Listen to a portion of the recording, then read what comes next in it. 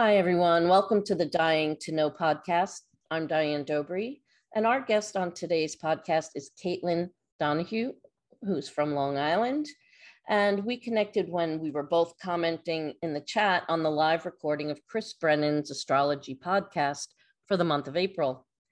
Caitlin is a musician who plays guitar. She's studied sound recording technology. She's musical merchandising that included acoustics, and she has a strong interest in astrology. Based on her knowledge of music, acoustics, the readings and lessons she's pursued related to numerology and astrology, her interests are focused on the connection between astrology and music. And she's here today to tell us about her theories and her understandings of these ideas. Welcome to the podcast, Caitlin. Hi, thank you so much for having me. It's great to see you. Great to meet you. So my introduction of you obviously didn't describe your background and current work in a lot of detail. Can you give us a better understanding of what brought you to this point? Sure. So like you said, I have a musical background, went to school for music, at first sound recording technology, and then switched over to music business. But during the sound recording technology phase of it, definitely studied acoustics and the science of sound, really. And then so fast forward to current day where I'm very, very interested in astrology. And it kind of, that was in the back of my head, but it kind of stemmed from, what is astrology? Is it a language? Is it into science? Is it an art? And I kind of kept feeling like there was this musical pull for astrology when I would look at a chart. And so it finally just dawned on me. It's like, I feel like if I was going to explain astrology in any which way, I would say it is best described as something comparable to music theory. And in which case, I mean, like, we know that major tones, for example, sound happy and minor tones sound sad. There's no scientific, absolute, concrete proof about that. It's just subjective, but it's something that we all seem to agree on. And I feel like that's very similar to astrology in terms of like, we know Venus in Libra or Taurus is really good.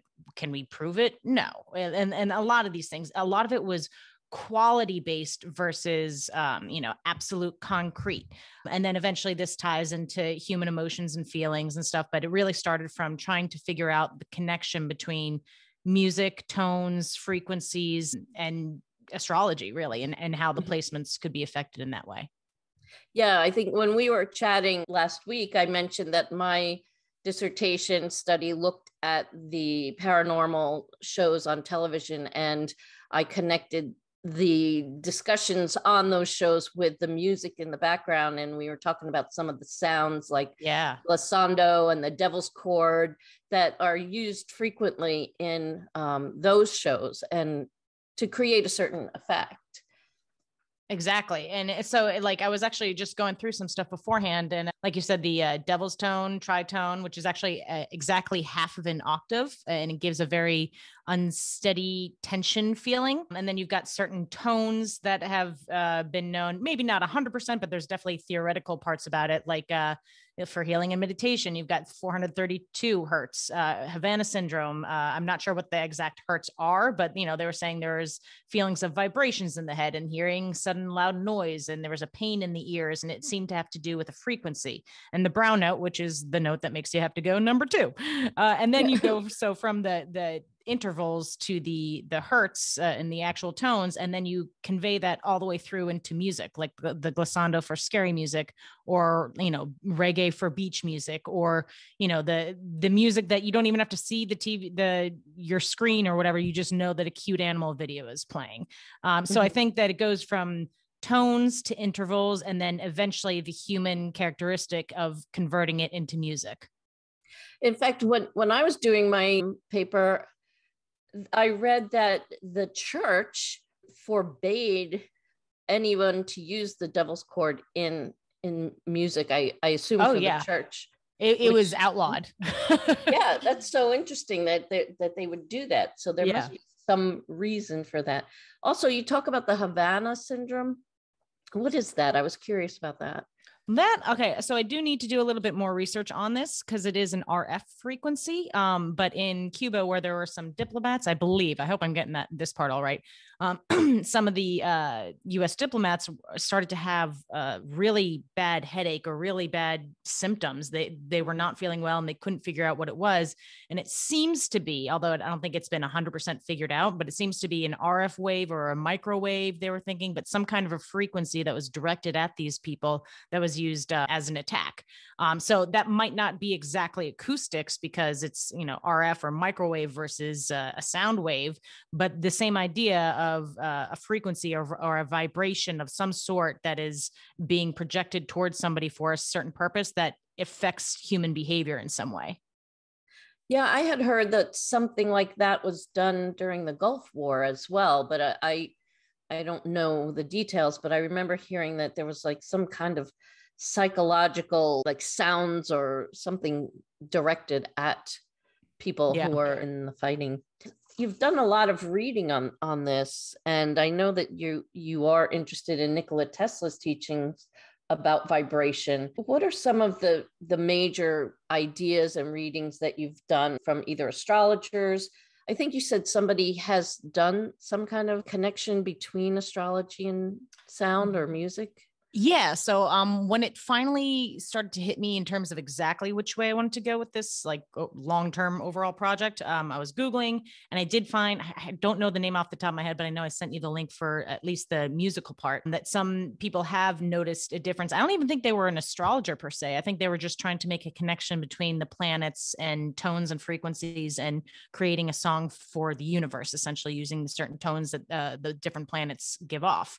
If you were to move them up to an octave where we can actually hear it. So I thought that was really interesting. But in terms of Nikola Tesla, it was the quote, if you want to know the secrets to the universe, think in terms of energy, frequency, and vibration. And we know with Einstein also saying there is no matter, everything actually just breaks down to energy. And so everything that we perceive as matter is actually just very, very low frequency energy, which means that things are moving all the time. There is no stillness, which means everything is giving off energy all of the time. And so when you think about the large scale of the planets, I just thought to myself, well, if we know they're giving off these energies and we know that we can convert it to a certain tone, wouldn't that be interesting? And so that one guy had already done the project of like making a song for the universe. But really what I'm interested in eventually doing is taking these scientific approaches to sound and energy and finding a human way to create music based on a chart. And the reason why I kept going back to human or stuff like that is I think a tie-in with music and astrology is also feelings, because all three of those things, and a lot of people just throw out astrology to begin with, but talking to most other people, if we just talk about music and feelings, neither of them can be proven. Neither of them, there's no concrete way to prove that you feel any which way. There are certain areas of the brain that might light up, but it's not a way to absolutely prove how somebody feels. And the reason why I mentioned feelings is if music can create certain feelings that, and the feeling when you get the goosebumps on your arms or you hear a love song or really angry song, it conveys an emotion. And that's very similar to what astrology does when you're looking at a chart. It's all about the quality and understanding what you can perceive through that, but it's not concrete, but there is an emotional quality through these charts. I totally understand that. When certain planets, when I feel sad or lonely or something, I look on my chart, like, where's the moon today? What's it hitting on my chart? But let me just show you. This is the one you're talking about, Alba Mundi, from the album Universe Sound. I wish I remembered the composer's name, but it's in there. Whoever wants to click through and listen to it, it's awesome.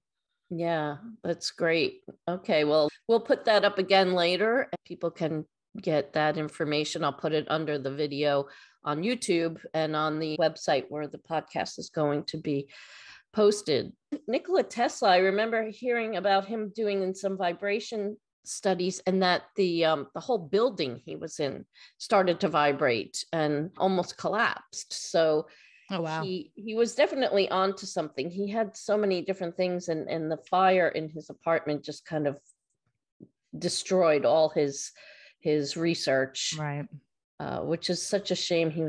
We could have been, who knows where we would have been at this point. But yeah, when we were chatting on the astrology podcast, somebody in the discussion, that one of the astrologers who was talking mentioned something, I don't know what it was, about how all these planets somehow connect and are meaningful. And I had just gone to a classical music concert, and it just fascinates me to see that somebody wrote all this. Somebody wrote music for the flutes, and when do the flutes come in? When do the drums come in? When does a French horn fit the music? And how does that tell a story? Because obviously the conductor at these concerts will turn and say, this is what this musical piece is about, and what kind of story it tells. And it sounds like you can sense the sunrise, and you can sense the chattering of the birds and the wind in the trees, and just from the music and the fact that somebody just put notes on paper for different musical instruments, and even voices in the choir. You hear these different, who comes in when, and how that mixes to make you could feel it. You get chills from certain notes and certain connections of notes. And I thought, when they were talking about it on Astrology Podcast, I said, that's what it reminds me of. The birth chart has these planets moving. They start out in a certain place for you or me, and then the planets moving around are like boom, boom, boom. It's like, okay, in come the flutes, in come the bass and the violins and the violas and cellos, or the drums. And it just seems like, all of a sudden they hit, and it gives you a certain it's like orchestrated. Yeah, it's all orchestrated with like the planets, but it gives you a certain sensation or a certain response to that. And I think you're right. You did talk about, in our preparation for this, that you were looking at math and acoustics and energy waves, and how that kind of comes together to put these sounds from the planets that maybe we aren't aware that we're feeling. Like you talk about dogs, you talk about bees. Yes. That bees can see certain colors that we can't. Dogs can hear sounds that we can't. And that maybe what we don't know. Right. And I think, one of the examples I like to think about is just how many different dimensions there are. And obviously, like in terms of like all of our reality, it's 3 dimensions. Some people say 4th is time. So that, that's variable. I'm not sure, but at least 3 dimensions. But it seems to be theoretically that there are probably about 12 dimensions, maybe 11, something like that. And these are scientific theories that have come about, and yet we can't perceive it. Does that mean that it's any less real, or is that just something that we can't understand because we are only our senses are only made to interpret the 3rd dimension? So I think that's interesting. I also think in terms of thinking about like how the musicality, like you were talking about before, one of the definitions of music is like sound moving through time, and astrology is basically the study of planets moving through time. And so when you add that to the reverberations of everything, and you were talking about a trumpet or an oboe or all that kind of stuff, I think one of the things that I also want to get into eventually would be, like, we already know that the planets have certain notes kind of given to them based on the frequencies if they were brought up to our audible level, but also then there's how does it sound? Not just the tone, like Saturn, I always hear it as a very militaristic, like a beat, like very steady, very urgently going somewhere. But what is the timbre of it? And I think it would be interesting to go through and really dive into each zodiac sign and get an understanding, a description more, just really describing what kinds of sounds you would expect to hear from certain things. Like Capricorn would be very different from Libra in terms of the embouchure or the timbre of the instrument. So I think that would be an interesting approach as well to understanding how music can correlate to astrology. When you say timbre, what does that mean exactly? You can play a note C on a piano and note C on a guitar, but the sound is different because it's coming from 2 different instruments.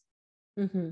So like the sound wave of like a trumpet is very different from, even though it's the same note, it's going to come through differently based on the acoustics of the sound, like the attack versus a harp or something like that. So the feeling of the instrument and how that could work with creating a song based on a birth chart. You also were mentioning to me about the frequencies that they have for healing and meditation. And I know that there was a story about a guy who had created some kind of a vibration machine and that would fight cancer cells. Oh, wow. I'm sure I've read briefly about that, but not recently. So tell me whatever you know. Yeah. I'm interested. All I remember reading was that he had done this and that it was successful, but that it's almost like the guy who invented the car that didn't run on gas years and years ago, that they kind of, because it wasn't profitable or it was affecting someone else's profits, that he was kind of run out of town, like, oh no, that could never work. That's, pseudoscience or something. And it didn't gather support from either monetarily or it was fought by people who are like, oh, we're making so much money on these drugs or whatever. I don't know that that's exactly what the cause of that frequency, that vibrational healing, not taking flight was, but I would imagine that the way things are with the research that you're talking about, that they're looking into, that could possibly be. You're talking a lot about the frequencies of the planets, what we know and how they're interacting. I think it's really interesting that you say that about Saturn, the marching, because Saturn is like the soldier, exactly. The disciplinarian. Yeah. Have you heard about any other things like Venus or the sounds of you've got your angelic voices for Venus with some harp, maybe some flute. Mercury, I would expect to be a little bit busier, a little bit more buzzing around, moving around, almost like Flight of the Bumblebee is a song I know, but something along those lines, just messaging around and bringing stuff, the pollen to each different flower and stuff. Pluto would be much more like the end of Fantasia.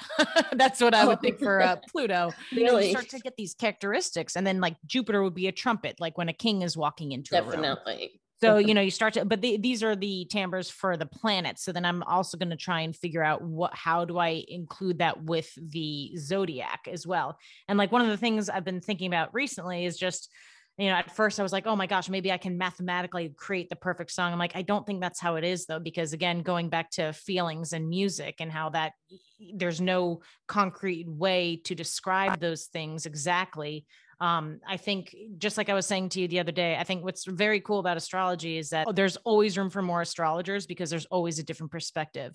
And in that way, I think creating music based on a birth chart, typically it's not going to be wrong. It's going to be an interpretation of seeing where these placements are, how they interact. And this is through my eyes. This is how I would perceive these placements to be. Yeah, it seems like the birth chart could be our sheet music, like when we come in. And I think I mentioned to you that there are cultures that have a song when the child is born. Everybody has their own song, and that's their song through their life until they die. And everybody sings to them on their birthday. They sing their song, and when they die, they sing that song.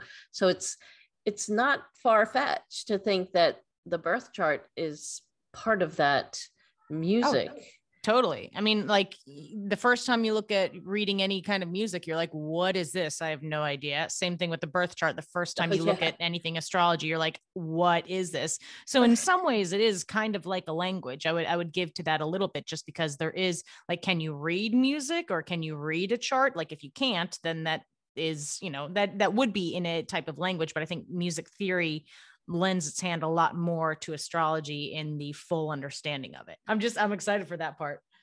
And you also talk about the mathematics. I mean, and you were into numerology and the mathematics. I mean, there is mathematics in music, a quarter, an eighth note, a quarter note, a whole note.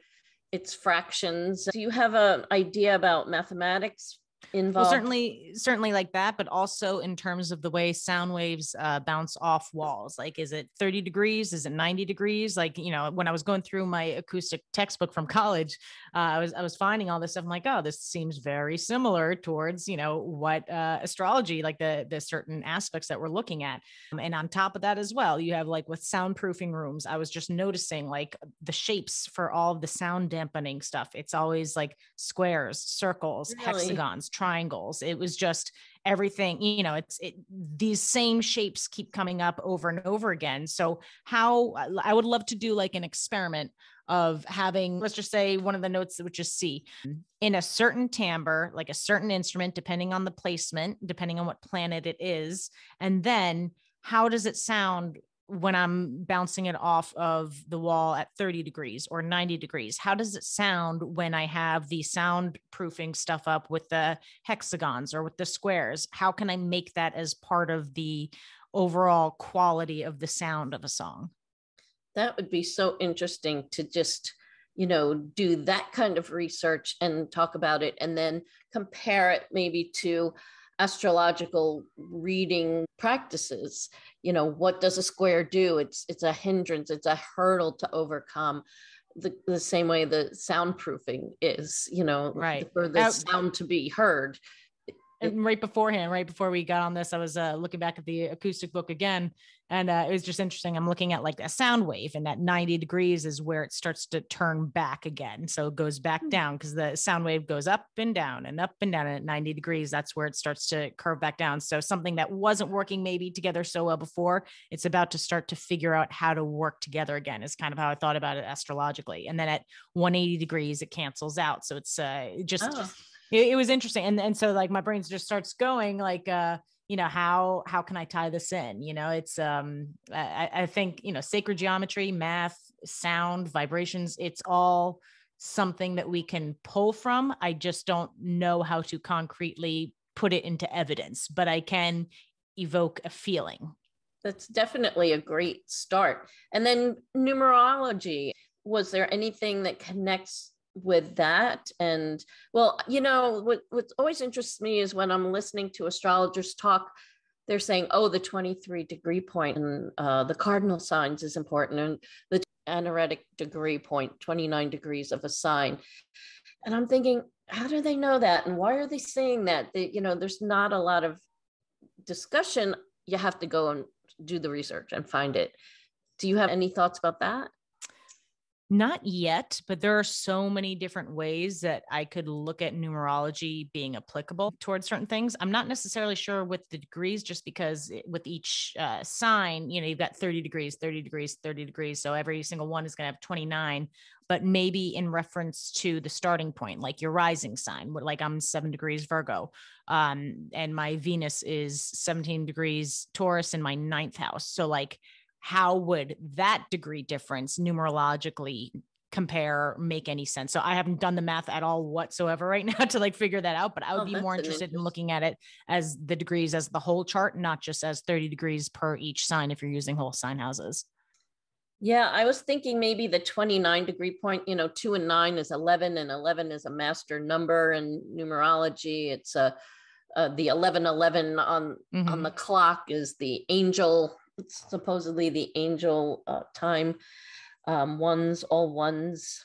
And then you figure with math, you have ones and twos, or the Right. That's what I was thinking, because I know 11 is a master number, but then even if you just break that down, then you have 2. So 2 would be like balance, or the other person. Like if you're going to look at the 1st and 7th house, I would think 2, something along those lines. So how I would bring the numerology in, I don't have that fully fleshed out, but it certainly is something to keep into consideration, because I think there's definitely a lot about the quality of numbers as well, which sounds crazy to so many people, but when you see it in geometry, it just starts to make sense.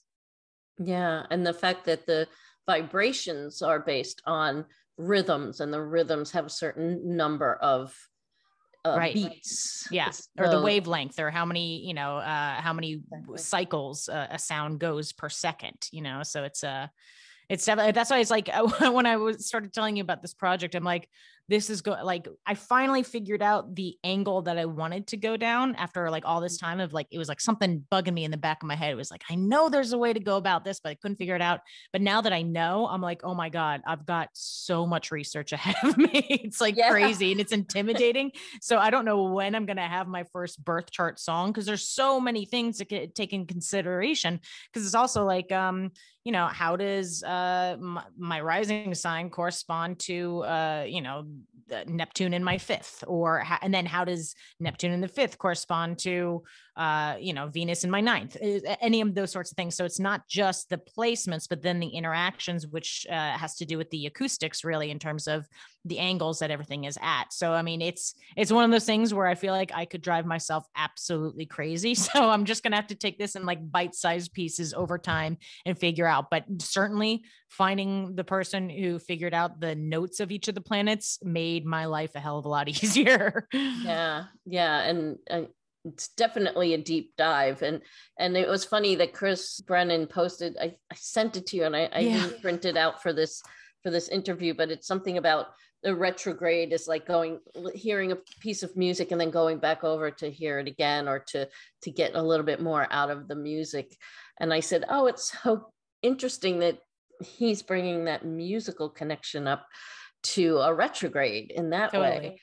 Oh no, I loved it. I was so excited to see that. And actually just before, when I was thinking about how would I represent a retrograde in music, it's like you could either play the chosen note backwards, which probably wouldn't sound so good. So then I was like, or you could repeat the phrase, you know, there's always like little motifs that you can like bring in again, or even using the echo effect just to have that sound. So, I mean, there's multiple different ways of having the same idea be intertwined into music. So, which is great because it gives you more creativity per each chart as well. Yeah, the echo effect is interesting because it's the repeat of that sound over and over and over for a certain amount of time. And that's what a retrograde is. And we know Mercury is going to be 3 weeks. And Mars, how much is Mars? Mars can be like up to 6. I think the last one when Mars was in Aries was, oh my God, it was in Aries for like 6 months. Yeah, really. It's crazy. And that's supposed to happen again in Gemini. So that's going to be interesting. Oh, that's interesting. My 10th house. We'll see. See, that's when you'll get busy doing your theory. I think there is so much to look at with this music theory, and you know, anyone who's like an expert in music theory can take those theories and compare them to theories of astrology if they're interested in astrology. And that would be one phase. And you're talking about creating or composing music based on these planets and the sounds that and vibrations and the timbre, as you said, of how they would be able to be used and put together into something. And there's probably so many different ways that you could interpret. Oh, so many. and like I said, like it definitely, like when I first started, I kept thinking of it as mathematical and like some kind of a somewhat certain feel. And then the more I thought about it, the more I'm like, no, it's about creating. It's about creativity. It's about feelings and music and how you can't pin that down. And I don't think you can pin this down either, but I think it would be really cool to hear a chart essentially. Yeah. Take a look at it and try it, do an experiment with it. Right. And then also maybe do other people's charts and say, does this resonate with you? And totally. That would be another, I would love to do it, but I would love to like not meet the person and just be like, can you give me somebody's chart? Let me write up a song and see if this kind of, does it resonate? You know? Yeah. Like I think when we were chatting last week, I mentioned that my mother was always very much into music, and her mother played piano and my mother played violin and sang. And so there's certain classical pieces. Like I keep saying my song, and I keep telling my kids don't pay attention to anything I say about, you know, when I die, I want you to play Air on the G String by Bach and Pavane for a Dead Princess, which is Ravel. I said, those are songs that sound almost like the Air on a G String almost sounds like my life, and the Pavane for a Dead Princess sounds like the, you know, resurrection. And And I just think that should be for me. And it just, every time it comes on, tears come to my eyes and stuff. Well, my mother, when I play Massenet, oh my God, she just bursts out crying. And I'm like, Mom, why are you crying? And she's like, I don't, but I shut it off. Like, I don't know what it is, but there's something about the certain tones that it starts with. I hear those two tones. I'm like, that's my mother's crying song. But I know that at the time when we do a memorial for her someday, we have to play that song. And I know I'm going to be the one bursting out crying because I know what it meant to her. Oh, so, no, but it's very sweet. I mean, it's music can hit a personal bone in your body for sure. And that's why I'm wondering, like, when those connections happen in a chart, with transits, not just transits, but perfection years and the progressed planets, as where are they now in the chart, and just the whole connection of those. That's why I kept thinking it's like an orchestrated symphony, these different ways to read the chart and how it affects your life. It just is like music, like it really is. Yeah, because you were saying, people say it's like a language or what else? And I'm not knocking that either. I mean, I can't certainly prove any of this. This is all theoretical, but right. But you have the musical connection, so to you, the music resonates as a theory or an idea for how it could be affecting people, and they're all similar. And I kept kind of going back and forth. I hadn't really thought of it as like describing it as music theory until I was really, first back and forth between, is it like a type of a science? I know not everybody would agree with it, but like, or is it like an art? I'm like, it's not just an art though, because there is some sort of a structure or reasoning for it, and a reasoning for why we expect certain things to happen at different times. So it's not totally just creative and that's it. There's definitely structure to it, which would be the science part of it. And I'm like, but it's not science either because we can't prove it. I'm like, well, what else is like that? I'm like, and then the bulb went off. I'm like, oh, that's what music theory is. It's like, I can't prove to you why these things sound the way they do, but I guarantee the vast, like universally, people are going to say major tones sound happy and minor tones sound sad. So much so that you can even teach, like you can teach this to little kids and they pick it up right away. Music theory is not scientific, but it is a way of structuring what we know into something that we can understand. And I think just like music theory is not it's not concrete.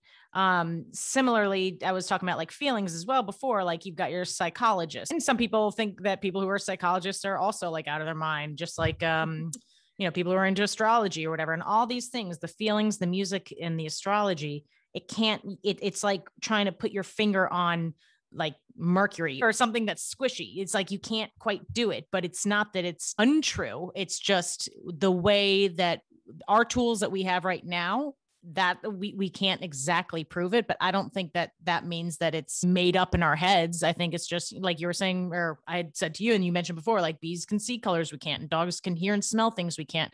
We only have so many senses. And like I was saying about the dimensions, there's probably more dimensions. Does that make it any less real, or is it just because we can't perceive stuff? And I think it's extremely hubristic to think that we know everything right now. And I think it's important to keep your mind open to things that just seem to make a little bit too much sense sometimes. And I think, there is a certain intuition, even in science.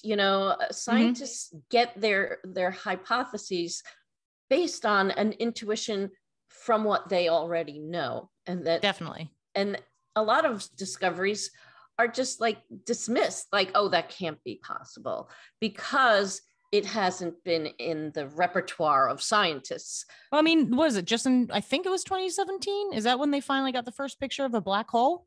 So it's like, theoretically, this has been around for a long time. And finally we got like photographic evidence of something actually existing. And so, I think it's going to be something along those lines. I think that's probably more of the scientific stuff rather than theoretical music or astrology. But just because you can't prove it yet doesn't mean that it's not true.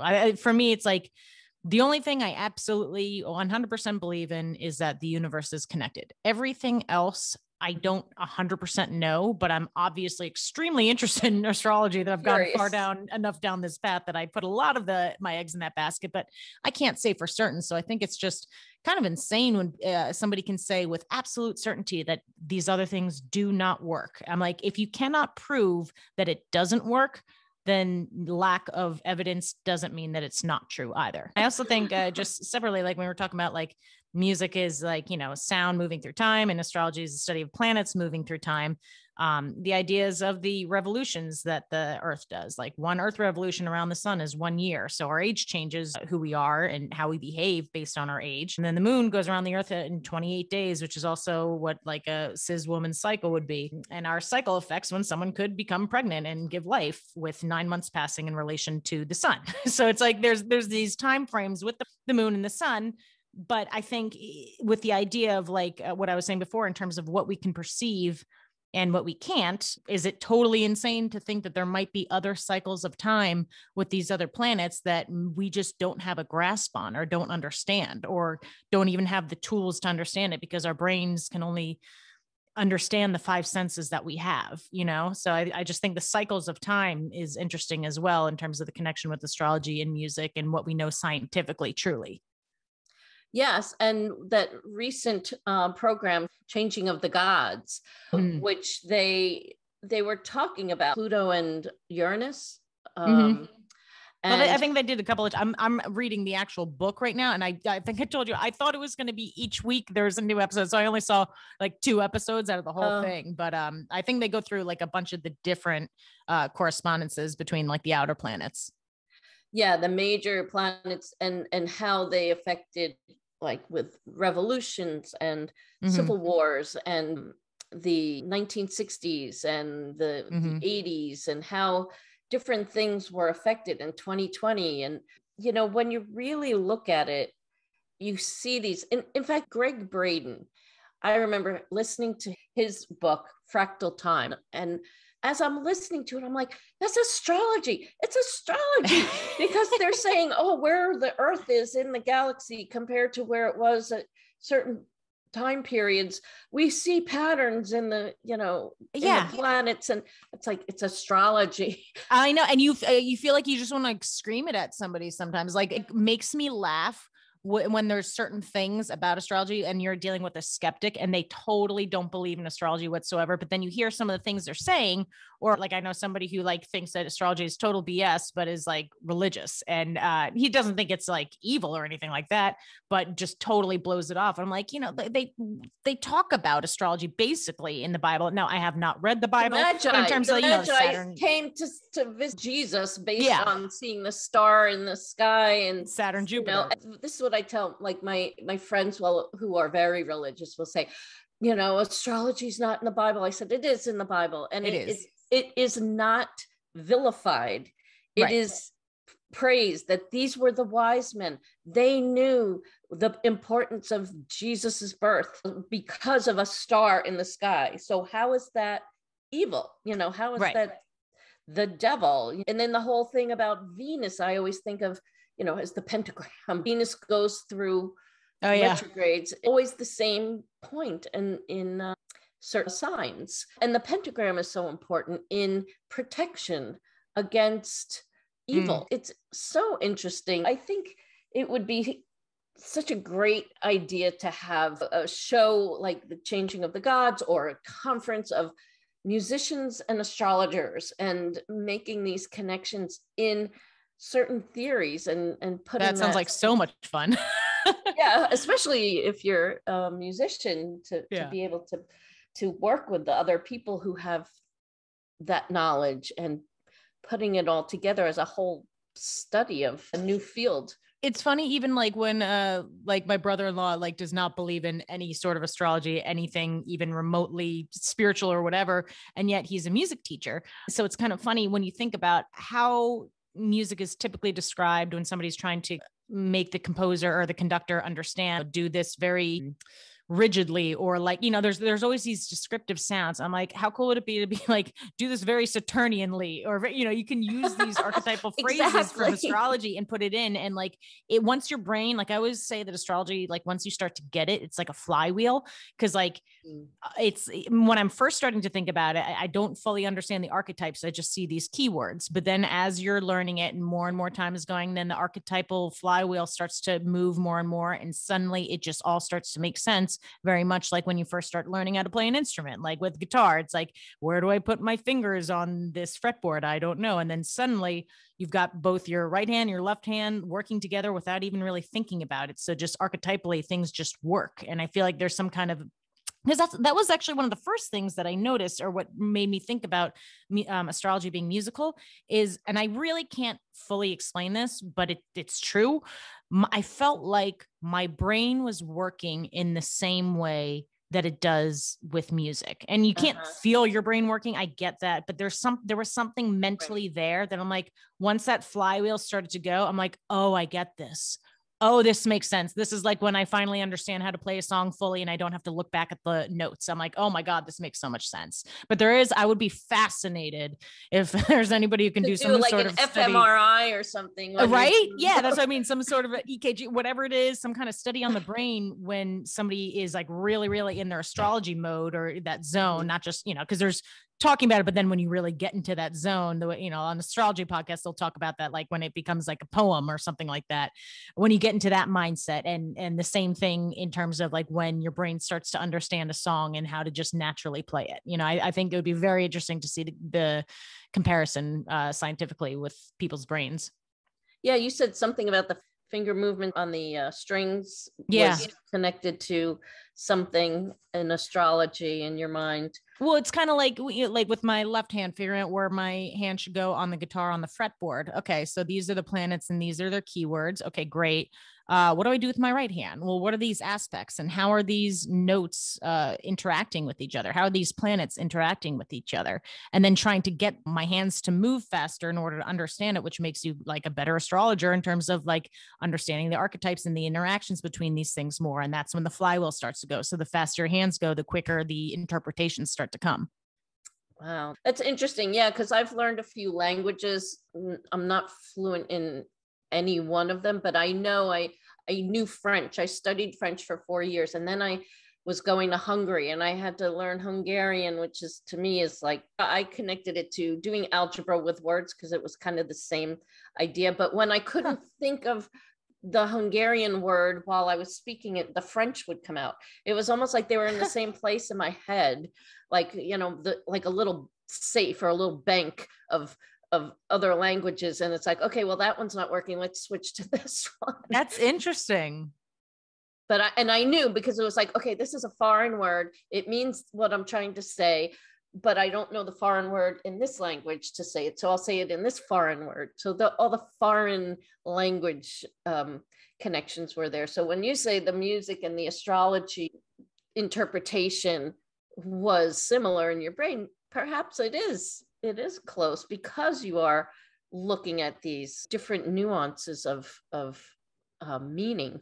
It's certainly interesting, the science and acoustics of sound, and it's just very fascinating to me. I would love it if you would put something down, a theory or a journal article or something. But you also have the PostcastPodcast. Is that something that you cover on that podcast, is the music and astrology? Not yet. So I've been kind of slow with that right now. I've really just been doing the monthly forecast. I recorded all of my forecasts in December 2021, and then I just break it up and post each month's interpretations as each month goes on. And then I have a couple of episodes in the bank. I am just kind of getting my feet used to editing programs and all that stuff. So when my husband's home, it's a lot easier to figure that stuff out. So I would love love to do a music and astrology episode 100%. But yeah, we're just in the baby stages of getting the stuff up and running, really, in terms of the other episodes that I want to do aside from just making forecasts. And then essentially what the idea of the podcast is to go back and figure out what made sense and what didn't make sense. And I think there is absolutely no shame in admitting when I got a prediction wrong, because first of all, if I got all the predictions right, I should be loaded rich. And like if I had that done, but also it's like, it's a matter of trial and error.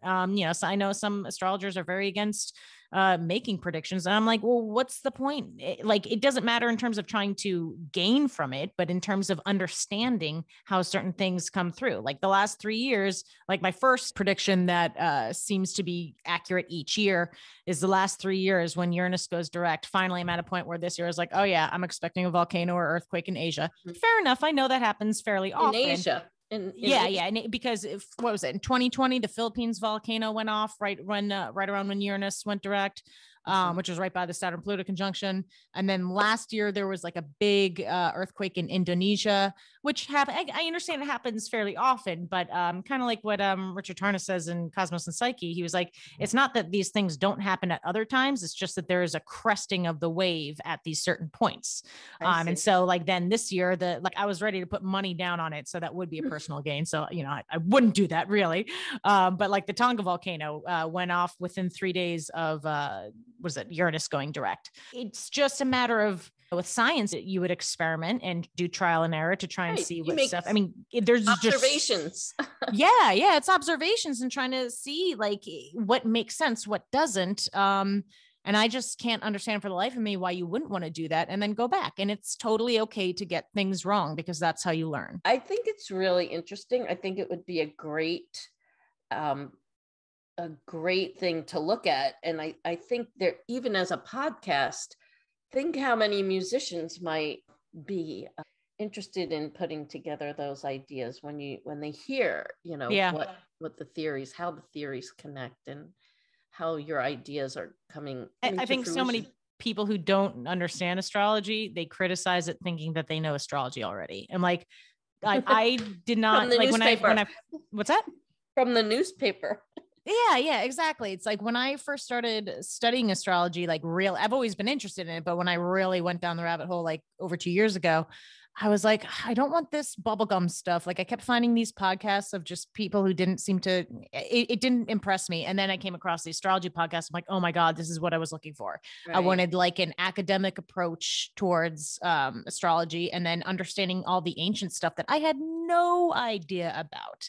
Like I knew what a birth chart looked like, but I didn't know how to read it. And then let alone all the ancient stuff, that to me is just blowing my mind. Because if you think, within the last 20, 30 years, all these texts that are getting translated and all the stuff that we don't know yet, how would that not keep people's minds still open to like, oh, well, what do we not know? And what can we relearn as a society or understand in terms of how our universe works or even our personal relations to each other? Like, how can astrology help us with that? And so I just feel like whenever people like really, dump on you for it, it's like, you just think it's a sun sign probably and have absolutely no idea what the rest of it is. And one of the things I always say, and this had bothered me a lot too, and this is kind of, my brain was in the same area when I was trying to figure out what is astrology and I went down the music theory rabbit hole.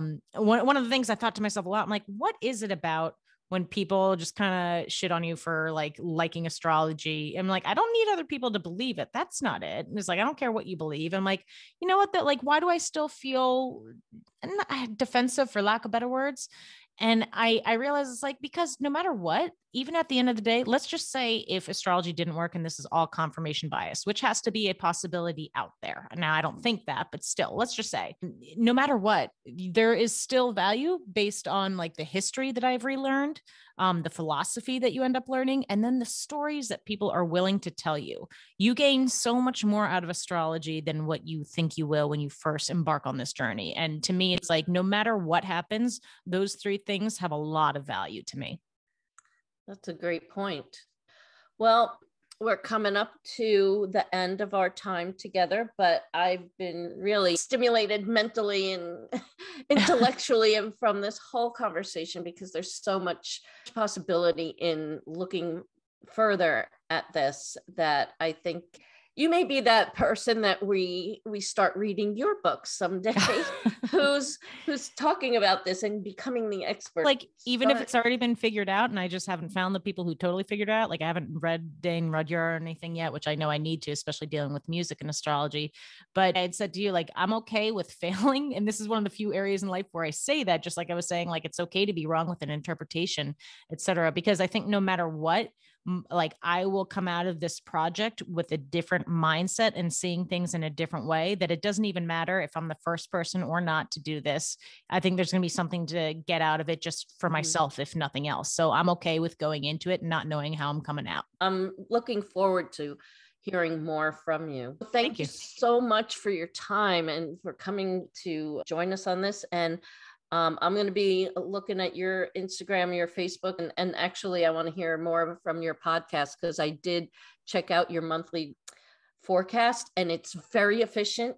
It tells what you need to know in a quick bite. It kind of helps not having any idea when it's months in advance and I'm like, I have no idea which direction this is going. But you know, you just hear some words that I'm putting together and how I'm trying to make it make sense for what could potentially happen in the world. But I really have no idea. I would love to see you look at, okay, here's what I said was going to happen, and here's what happened. Oh, that's exactly what the goal is. That's what I want to do with the podcast. So I've got those predictions. Now I got to figure out how to edit it and stuff where I go back and then I comment on the things that have happened. But I've been making notes, especially through my Instagram page, Kate's Perspective. As time is going on, I'm like, a lot of times in the morning, I'll Google first thing. I will Google for a certain keyword, which makes it feel like a little bit of cheating, but then I always comment on them. Like, was this something that I just saw on the news feed, or did I go looking for something of this type of like, what was the word recently? Stalemate. I was looking for the word stalemate because it didn't pop up in my news, but that's something that I felt like I was going to see. So, but I am very honest about how I am coming across these things, because I think it's important to be as honest as we can to get a full understanding of it. That's a really good way of looking at things. It's a very digital, high-tech SEO keyword perspective on connecting astrology to the world. It's good because this way you're documenting it all. And exactly. That's the idea, is to document it so that when something does happen or doesn't, you know, I can go back and be like, oh, I did call this out beforehand. So like there is the proof there already. So, well, thank you so much. I'd love to talk for another thank you hour. So much. There's so much to talk about, but I hope everybody will check out your podcast and your social media. And I'm looking to hear more from you. Awesome. Thank you so much. I appreciate your time. Thank you. Take care.